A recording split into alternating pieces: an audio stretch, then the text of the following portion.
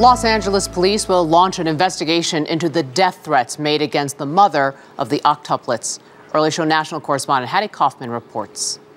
Despite new photos that show a mom bonding with her newborns, public anger at the ultimate cost of these babies has led to death threats against Nadya Suleman.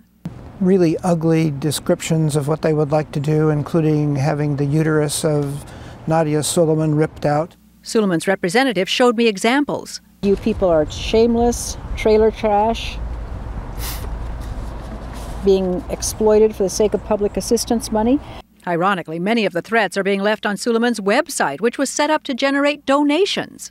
More stimulating talk radio, John and Ken Show. The news that Suleman already receives public assistance has outraged radio listeners of the John and Ken Show in Los Angeles. And she has 6 kids, 3 disabled, no income, no job, no way to get a reasonable income anytime soon. The poll question was, are you going to donate money to Octomom? That's what we call her. And it was 99-1, no.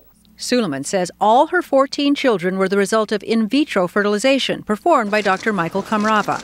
In another development, the LA Times reports Dr. Kamrava implanted another woman with 7 embryos. She's now pregnant with quadruplets, but she denies the doctor's involvement.